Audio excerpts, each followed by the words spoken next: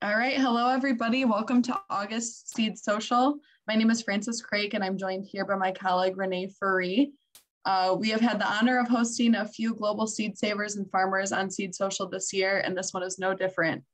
Today, we're speaking with Indra Shekhar Singh, all the way from India, to share a summary of the 2020-2021 farmers' protests and to give insight into how that has affected international farmers' protests as well as climate change. Indra is an independent writer and agri-policy analyst. He also served as Director for Policy and Outreach for the National Seed Association of India. He currently hosts India's only agri-talk show called Krishi Ki Baat Farm Talks on The Wire. Apart from contributing to various national and international media organizations, Indra has traveled all over hundreds of villages across India, working with farmers on regenerative agriculture and seed sovereignty. He's delivered over 200 lectures on agro-ecology, environment, and agrarian policies across the world. These include invitations by the International Labor Organization, universities, international seed and farmers forums, etc. He's published over 500 articles on environment, agriculture, and politics for various media platforms and is often invited for various news debates on agrarian issues. He also is a guest research mentor at American University, DC.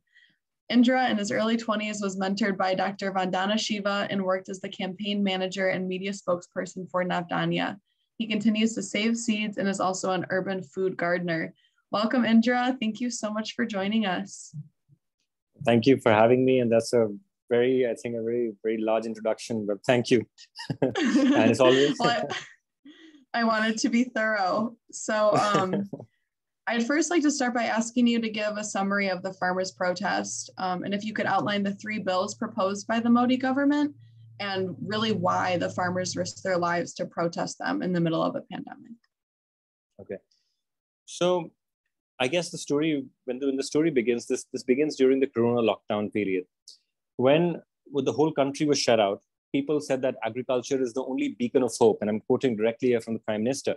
He said, agriculture is the only thing that can revive the Indian economy. And after saying that, he does a double speak. And the double speak he does by actually announcing 3 laws which allow for the corporatization of Indian agriculture. Now, just a short history lesson is that India was ruled by the East India Company for over 200 years. We were a colony primarily which was there to produce agri-goods like opium, cotton, indigo, which were then taken by the East India Company merchants and sold other places. That's where the profits of the British East India Company came from. That's why we were the crown jewel, because we gave them all the materials that they wanted. So they had the system of agriculture which exploited Indians, which completely devastated our natural resources, while the East India Company people profited from it. Now, when India became independent in 1947, what we did is we said, hey, we do not want any more corporations in agriculture. The farmer, the tiller, they have the right to the land, not the corporation. Now, I know many of you'll be hearing this. Maybe for you, the corporations represent private enterprise, freedom, and capitalism. But in India, this capitalism was morphed into a kind of monopoly and like an oligarchy, which is an oligopoly, which is then commanding everybody. Indians were not allowed to engage in it. Only the corporations and the corporate masters, using corruption, bribery, controlled the Indian masses. And that's why we had the biggest famine, which was there, which is called the Great Bengal Famine. And it was completely, people like Winston Churchill and the officials were solely responsible for it, because the Bengali farmer could not grow food. He was forced to grow opium. And then that opium was sent directly to the Chinese, which is destroying China. So that's the history, and that's why India didn't want corporations in it. So India said that, well, when India became independent, we had land reforms, which means that people cannot own as much land as they wanted. The limit was set to 18 acres of productive irrigated land. Now, for example, India also has many agroclimatic zones. So if you are in the desert, naturally you could own more land, but the principle remains the same, that the productivity of that land should not be more than the 18 acres of irrigated land. That's how socialist and kind of reformatory our founding fathers and mothers were. And post that, what happened is we also said that, well, we've seen that the corporations, because of their big margins, big money, their big control, can crush the farmer. The farmer has no bargaining chip against the big corporations. So India said that we will have certain government regulated market yards where farmers will come and sell their produce. And there will be a middleman or a middlemen or middle persons who are also from the farming community. It's a democratic coming together of the traders and the farmers. And then they decide, they come and make a committee. It's called the APMC, Agriculture Produce Marketing Committees, which were then responsible for selling certain grains to the corporations. So they acted as an escrow account, as you may think of, or acted as a stop check, so that the farmer doesn't get exploited. And these are some of the principles that India started with. We wanted social justice in agriculture. We did not want consolidation. We did not believe that agriculture is industry. So this process started from 1947. Of course, there were changes. There were multiple things which happened, and the US government, of course, is instrumental in creating and bringing industrial agriculture into India. And I'll go into that a little bit later. But so this is the broad framework under which the Indian farmer worked. It was protected. And during the COVID lockdowns, Prime Minister Narendra Modi announced that no longer will these protections hold, although there will be a land ceiling. So the farmer cannot own more than 18 acres, but the corporations can now move in directly. The Cargills of the world can move into India. The Walmarts can move into India and start buying and contracting with farmers directly, which was not allowed earlier. Like, we've all seen how the Contract Farming Act has actually destroyed millions of homes in America.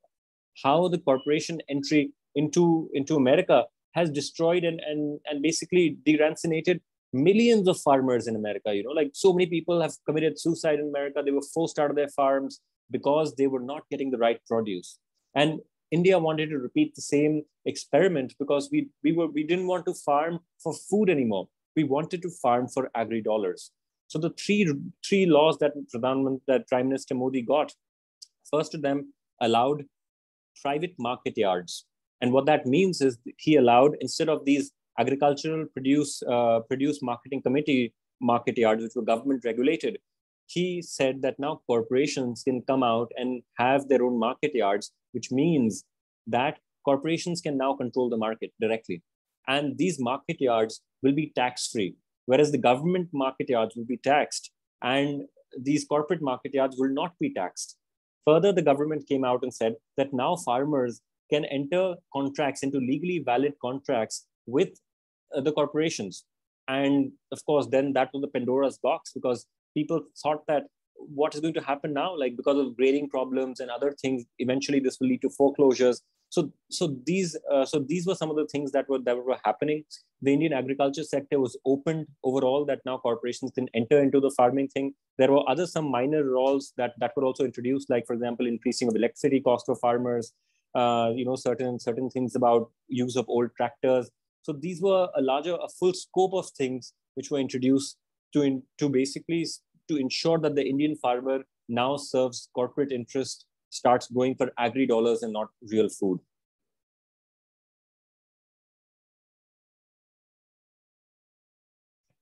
And so what I'm hearing is that the corporatization of the market in India, it leaves Indian farmers totally vulnerable to kind of the industrialized global food market, as opposed to having their own internal or more localized control of the minimum and the maximum prices for the crops that they want to be growing. And they're also losing the ability to decide what it is that they want to grow because of the corporate power.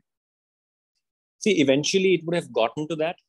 And because the farmer revolution happened, farmers marched down to the capital, occupied Delhi's highways, Delhi's arterial roads for almost over a year. And because of which the government had to repeal the laws and said that, well, we will not allow corporatization, we will not allow corporate market yards, we will not allow these big corporations to enter and end stocking limits and other things. So it was prevented. But we were going there, we were on the trajectory.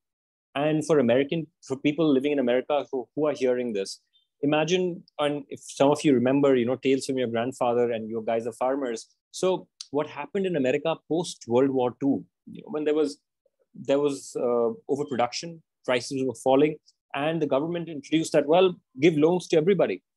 And what happened, what started then after World War II, India wanted to do the same thing here now in 2020 or 2021. And because of the resilience of the Indian farmers, that failed. Now, when you talk about the industrial agro system, keep in mind that the Indian agriculture, although there are pockets which is safe from the industrialized farming, because our farmers are very small landholding farmers. We have our average landholding is less than 1 acre. So people who grow food, they are growing food for their families, they are growing food for their relatives and just for local consumption.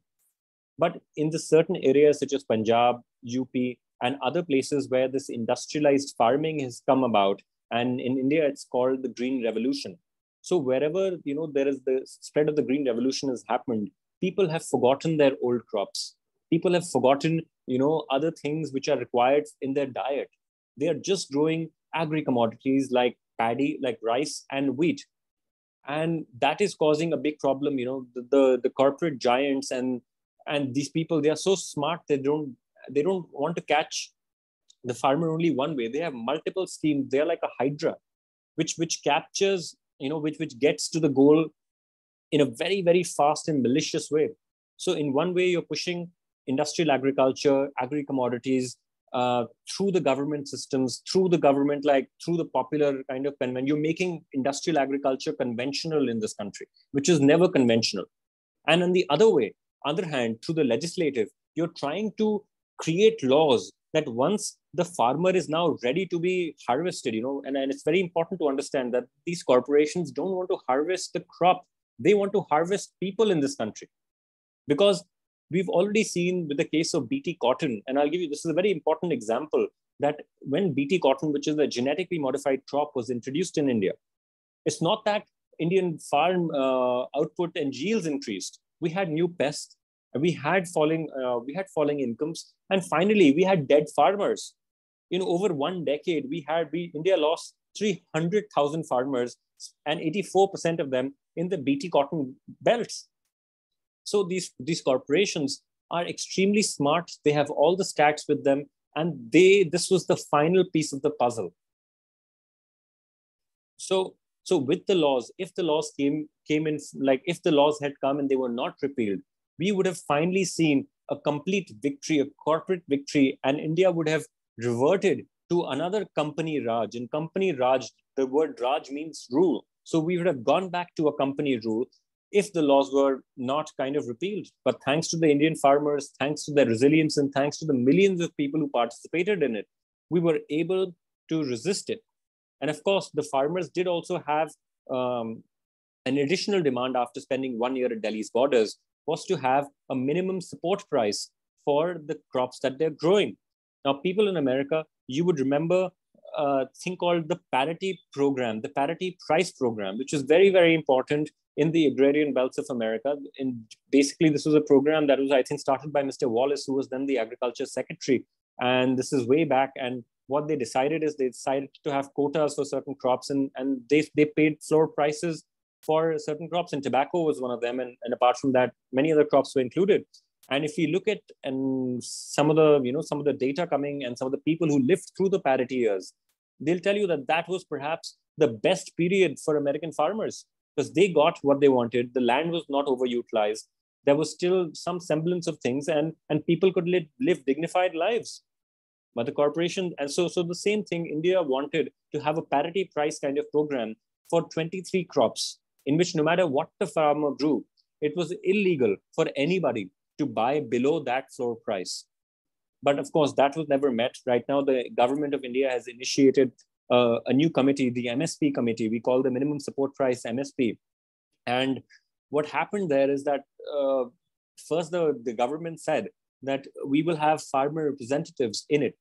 But once the farmers left Delhi, they had all their cronies in it, while only gave 3 seats in the committee for the people who were actually protesting and creating the revolution, the farmers' revolution in on the borders of Delhi and all over the country. So it's a very, very, I can say it's a very malicious design, which subverted the farmers. And although this is the rise of the biggest agro-political resistance in the world, corporations and politicians come together to kind of subvert it. Yeah, so thank you for that context. And something that I just learned by reading your article in A Growing Culture from earlier this year is that MSP did once work for farmers, but one of the problems with it was that it didn't account for inflation when the prices of fuel, fertilizer, pesticides, and seed increased, resulting in only 6% of Indian farmers getting the MSP for their crops. So I'm seeing MSP as being kind of like this center push from Indian farmers as a solution to, or perhaps a different solution as opposed to the corporatization of their food system. And so if it was adopted as a legal right and it did include environmental costs, ideally, how would the MSP function so that it didn't, so that it doesn't, fall flat like it has in the past? See, I think you've actually raised a very important point. And I wanted to set the context first before I jump into that. So see, the history of the MSP is very important because it was actually suggested to the Indian government by an American person. It was Dr. Frank Parker, who then made the suggestion as part of the US aid program to the Indian government that why don't you have a system of where you're supporting the Indian farmers by giving them prices which are already predefined. Okay. And now you'd ask, but why was this required? Because then I would like to get into the history of this a little bit, because Punjab, which is on the northwestern kind of boundary with Pakistan, and this is the area where the Green Revolution, which is aka Industrial Revolution, industrial agriculture was introduced. Now, this is a state that does not eat rice. This is a wheat eating place. So when the Indian government told the people that, hey, grow rice, the farmers said, hey, why should we grow rice? And if we grow rice, who's going to buy our rice? Because we don't eat this rice, right? We want wheat, we want our maize, we want our legumes, we want our lentils, or we want our spinach and other things, or our mustard. We don't want this rice. This is not part of our food culture. And so the government then said that, well, you don't have to grow it for yourself. You have to grow it for the country. And they gave them that patriotic thing, and I believe in the honesty and the integrity of the Indian farmers, the Punjabi farmers, who said that, well, yes, we should do this for the country. So when they started growing it, they said told the government that you need to have assurances. You need to give us market yards which will buy, and you need to tell us a price that we will sell our crops at. Right? So the government, and that's why the APMC comes into play, and that's why the MSP comes into play. So the government started in Punjab by creating these government-regulated market yards where the paddy could be sold or rice could be sold, right? And they had a predetermined price for that paddy.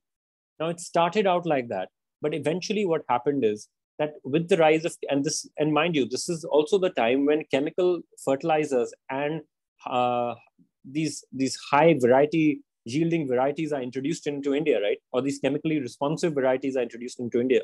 So slowly and slowly, because of artificial subsidies being pumped into Punjab, the farmers started to shift from their original indigenous farming styles, networks, crops, into this green revolution varieties and green revolution crops. Okay. And as the years went by, the soil degradation started to happen. Input costs started to increase. And people shifted to paddy. And today, if you go to Punjab during the Kharif season, which is after the monsoon, which is like from June to October or November, you feel that the entire state of Punjab is only paddy. And people don't even need 5 kgs or I guess 5 pounds of paddy, or 5-6 pounds of paddy in a year's time, or rice in a year. Okay.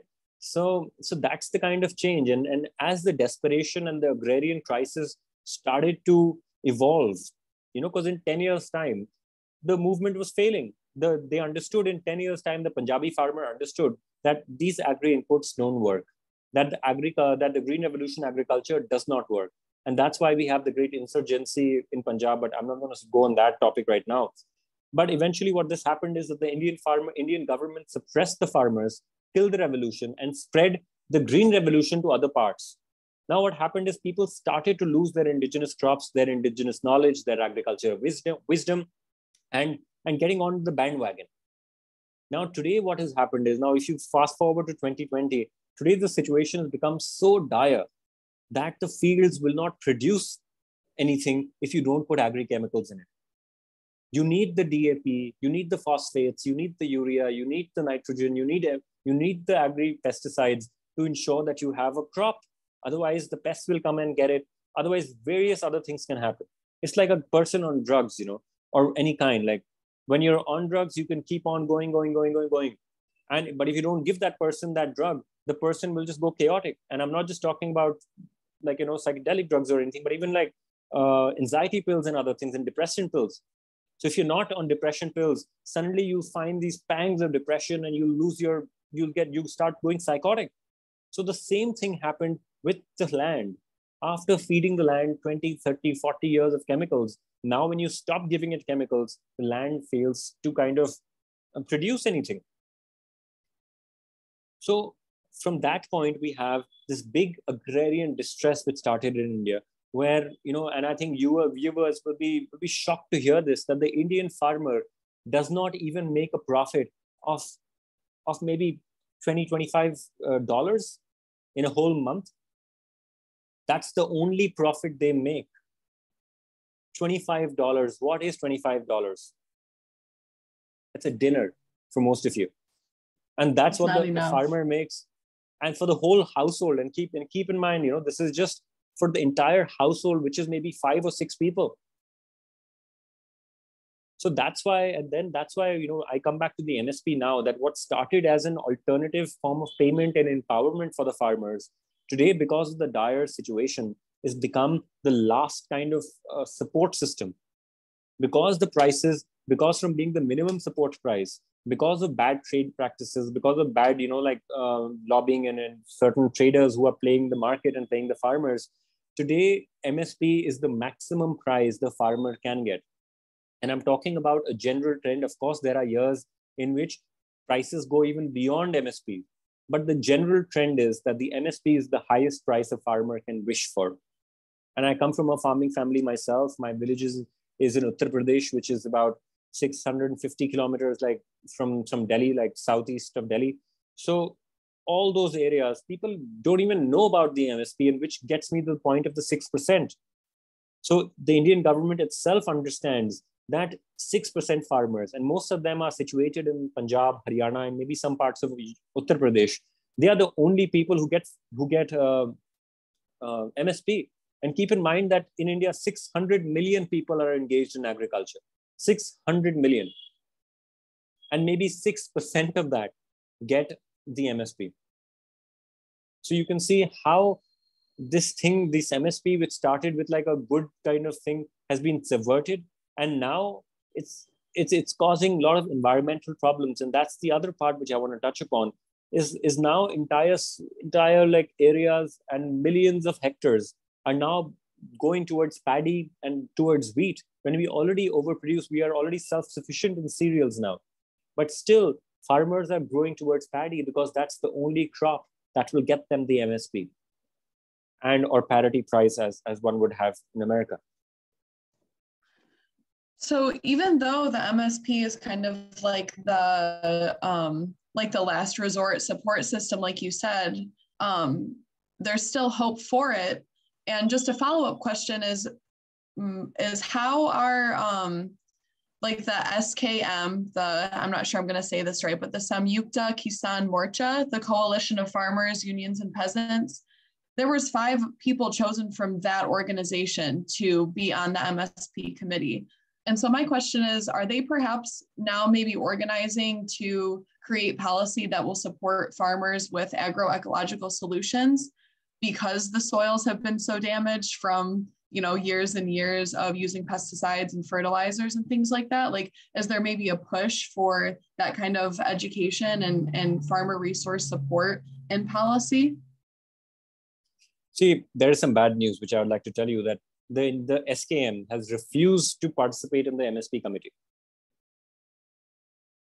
because it was so one-sided that they said that even whatever suggestions we may give, because of we will always be a minority, right? No matter what we say, even if we dissent in the committee, we are just 3 people, not 5. But eventually the government said, give us 3 names. Okay. So there are maybe like 5 other names. And compared to that, that's how committees, and I'm sure America, you also understand that how committees are just sometimes, they're just a show. They're just a facade. They don't actually deliver anything. They deliver what the status quo wants. And any of you who watched Yes Minister, it's like a British show from the old days. They actually spell out how committees are used to just push the power of the status quo. And a similar thing happened in India, where they promised the farmers' committees that we'll institute a committee for MSP. Now they instituted a committee, which is 5 of their guys who supported the farm laws and 3 of the dissenters. So millions of people came, and they only selected 3 people to represent millions when they had 5 guys who were representing the government and the corporations. And of course, they ought to. And the second question is about linking ecology and agroecology and regenerative agriculture to the MSP. And I think not every farmer leader is thinking that. And the reason for that is we are down to survival. You see, we are just talking about our next meal. That's how dire the situation is. That's how bad, and that's how badly the Indian farmer is hit, especially after the coronavirus lockdowns. So they are like, hey, can we ensure that there is an MSP? Of course, I've also written about this in many places. I've even spoken to many of the leaders. Some of the leaders actually agree, and they voiced their opinion also, that the new MSP formula should include water, should include the environmental degradation, should include soil health, should include all these nutrition. You can't just have a whole country growing paddy when there are not enough paddy eaters. We need legumes, we need oil seeds, we need so many other things. So why not have a modern system of MSP, which includes all these things? So just to kind of segue into the international farmers' protests now, I want to first touch on what is happening with the Dutch farmers' protest is the relationship with nitrogen fertilizers, how they're protesting against the amount that they're able to use on their fields. And then also you noted before we got on recording that there are other international farmers' protests going on. And I want to pull in the fact that the farmers' protest in India has been described as being the largest protest and demonstration of nonviolent resistance in history.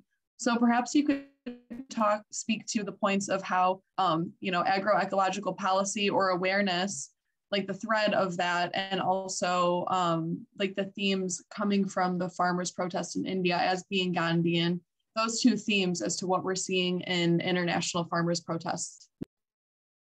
Thank you. And I think I'll begin with your last question first, because that's most important. We haven't touched upon, let's see, what are the successes of the Indian farmer revolution? Now that the farmer revolution is over, it's not that everything is bad and they lost and everything was subverted. No, they managed to achieve some things which actually shook the nation, and not just the nation.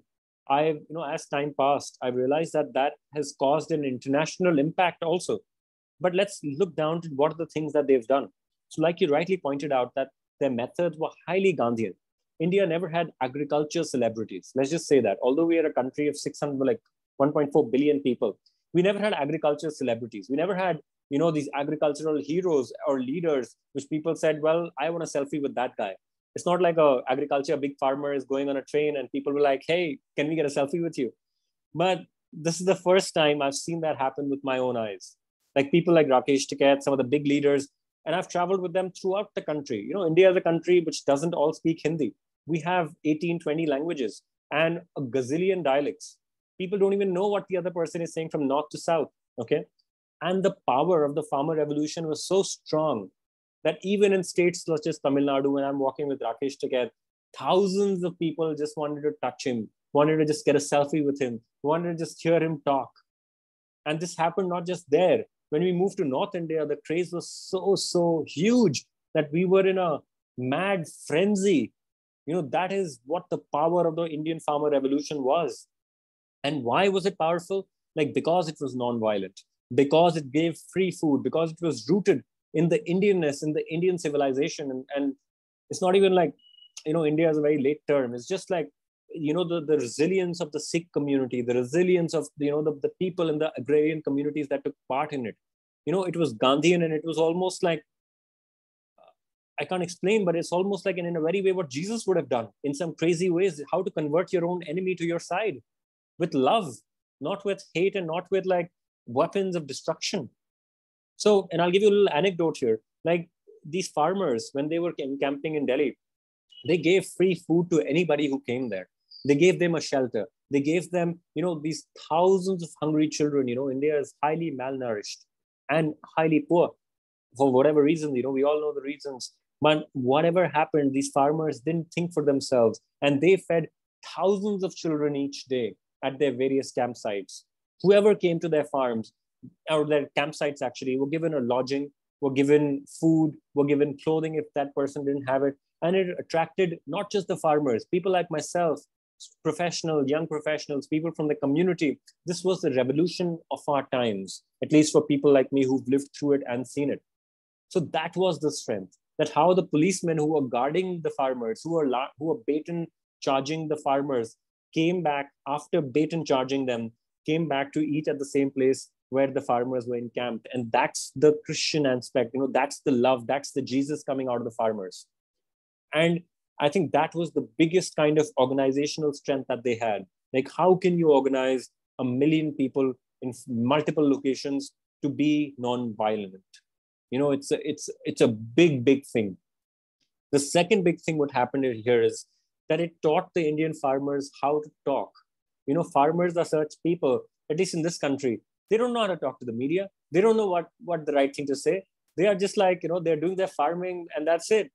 They don't know how to come on Seed Socials. but the thing is that the Indian farmer revolution taught them. Now the Indian farmer, through the cadres of the Indian farmer organizations and other farm unions, they trained the people of how to talk, how to be confident, how to criticize even more critical things such as the WTO, corporations, the Cargills of the world, the Walmarts of the world, how they are actually hampering their profits and the future of their children. So the farmers now understood this. This is again a very special movement because the world is often divided into the right and the left, and people are really, really like into it. Like if you're a Democrat, you are a hardcore Democrat. If you're a Republican, you guys will not eat dinner together, okay? But what this Indian farmer revolution did is it brought the Republican and the Democrat together, and they were cooking together, joking together, laughing together on an issue-based platform. So you had the Indian left parties, and when I say the Indian left, I mean communist parties. I don't mean like radical Democrats. I mean like the Indian communist parties who still have a red flag and the sickle and the hammer, you see? So those groups came together with conservative, like hinterland, like for example, in America, I'm sure there are also very like conservative belts in America. So imagine a person from there and a person from New York sitting together and protesting for the same reason. It was that powerful. And that's what this farm revolution did. Like people who don't even talk the same language came together. It was a merging of all political fronts, and maybe it created the foundation for green politics in India, a social experiment which has never happened anywhere in the world. Now we have, of course, the Green Party in America and in other places, but it doesn't have that mass appeal, you see? And here, people converted it into an agro-based political platform. So that was, again, a very big thing. Now, I must also mention here that this is not a protest in isolation. It's not that the Indian farmers dreamt of it all this on themselves, and this is something new that they did. No, we took inspiration from the American farmers, the American agriculture movement of the 1970s and 1980. The tractorcades that were organized in Washington, D.C. So we are taking, learning from political movements all over. In fact, many of the farmer leaders often talked about, in my own writings, I've highlighted this fact that how whatever happened in America, the same MO was being used in India. And why this is happening? Because the corporations that profited from closing American farmer homes, from foreclosing American farms, wanted to do that to Indian farmers now. And that's why we could catch and pierce the belly of the beast, because we identified the beast eating up farmers of Mexico, of Brazil, of America, of Europe. And this is where I come to your second point of the Dutch farmers. The Dutch farmers, and even before that, the Spanish farmers, the French farmers, and very recently, Serbian farmers. They all blockaded their government buildings. In fact, French farmer was so bold that they dumped manure on their government buildings, which I really thought was very cool. The Indian farmer should have done that, but we didn't. But that is something what they deserve. They deserve our shit. They want us to work in shit. They want us to be, it's like that Bob Dylan song, "Come and dig my earth," like all along the watchtowers. So businessmen, they're like, you want to drink my wine, but come and dig my earth. So that is what happened, and what this Indian farmer revolution taught the world, and especially farmers in Europe, because everyone was watching. There was international solidarity, not just in America. I think America had a very strong solidarity for the Indian farmer revolution, especially because of the language and other things. But our methods were immediately picked up. Now, if we talk about the Dutch farmers in particular, what happened is that first, when people talk about colonization, I always tell them that when you talk about, for example, British imperialism or British colonization, it was the British population that the British government colonized the first. It wasn't Indians that they colonized first. So when we talk about farmers, it's the American corporations or the global corporations colonized their own country farmers first before they moved on to eat other farmers, you see? So people who speak against people like dairy farmers, I'm totally against that. First, you taught the farmers how to do industrial farming. You forced them into industrial farming. And now when they're on the very end of that process, you want to tell them that industrial farming is bad for you? You took away the agricultural wisdom from the American people, from the settlers who came onto the American land. You took away like everything from them. You taught them new ways. And now when they're mastering those ways, you're telling them you can't do this anymore? I think this is a big injustice. When Dutch farmers, and moving back to the Dutch farmers, it was exactly the same thing that happened to them. Netherlands is very, very, very, very good in terms of like milk production, cheese production. They have very, very ancient and traditional ways. So you stopped all that. And then you tell them that you do factory farming. And now when they're doing factory farming well, you tell them, hey, we have carbon credits. Why did you begin with the problem anyways? It's a bit like the mafia, you see. First, you invent a problem, and then you put on the solution. So I think that's what happened. They got mafiaed out, like, the Dutch farmers, and that's why they were protesting. They said, we will not shut our farms. We won't do this. And people like the World Economic Forum, they've been pushing these policies when they've been the ones who actually created the problem to begin with.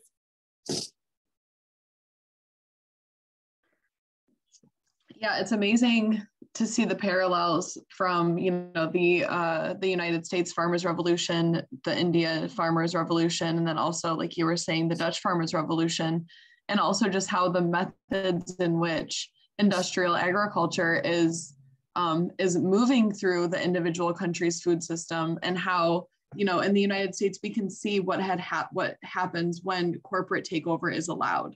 So now we'll be able to watch India and see what's going to happen. Is MSP going to be adopted?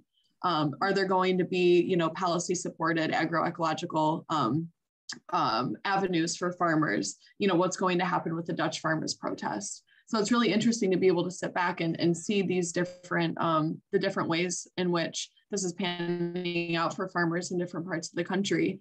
And so I also wanted to ask you, Indra, if you wanted to speak to maybe some other threads of similarity or perhaps differences within the other international farmers' protests. And then also, since we're speaking internationally, if we wanted to move into the wildfires and the intense heat waves that we're seeing in Europe this summer as well. See, I think it's a crazy coincidence that when the World Economic Forum and people like Joe Biden and other people are trying to bring about this climate bill and new climate for agriculture bill for all these things, that's the time heat waves are happening all over the world. So it's a strange coincidence, but it's happening anyways. So we have to keep in mind that the people, it's almost like the people are being told that, hey guys, wake up. We are now like in a climate problem. And guess who's going to take the brunt of it? It's going to be our farmers. So first, from a farming land, America was a farming country. And I'm going to come back to America because that's your country. I'm slightly more familiar with your ways and your agriculture. So first, America was a farming land. You through documents like an adaptive program for agriculture or the Committee of Economic Development, you first start to reduce the size of farmers in the country. So from the 1950s to now, from where a country was over 60% farmers to 80% farmers, now only 1 or 2% are farmers. And when you've removed all the farmers, then people like Bill Gates come about and become the biggest landowners. You see? So it's really strange that how all these processes are taking place. And when we talk about climate change, I think it's going to be, again, a very vicious cycle, which is going to be used. These laws are going to be, again, used against farmers, people who've been really farming, to be thrown off the land. And if you want to know about climate change and what climate resilience is, just go back to the natives. Go back to the people who've been doing organic agriculture in America. You don't need to go to Bill Gates to find solutions for climate.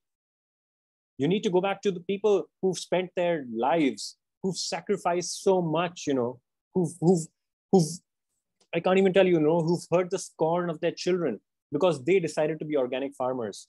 How many times must, your son or daughter would have told you, hey, father, let's do something else. Why are you doing organic? And you could never explain it. Or as a mother, you could never explain it that, hey, why am I doing organic agriculture?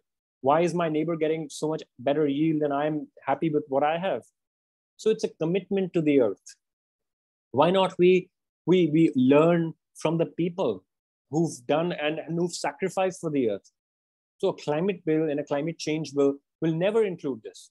You also touched upon, the heat waves that's happening in Europe, about what's happening in America. And we were discussing earlier also that how there's erratic monsoon now or erratic rainfalls. So why is all this happening? The answer is like already staring at us on our face, the writing's on a wall. If you are putting in so much carbon, if you are doing, and I would not even want to talk about the carbon as a medium, but if you're being violent towards the earth, if you're causing damage to our mother, naturally the mother is going to say something, right? And I am not getting into the jargon of like carbon this and this, that, and carbon credits, that, and all that stuff, because that's in some way also very soon will be co-opted by the corporations. Can we as human beings, no matter what color of skin we have, where we are from, no religion, no civilization, no ethics tells us that you should harm your mother earth. We all agree, if we are human today living on this planet, our heart tells us that we should plant a tree.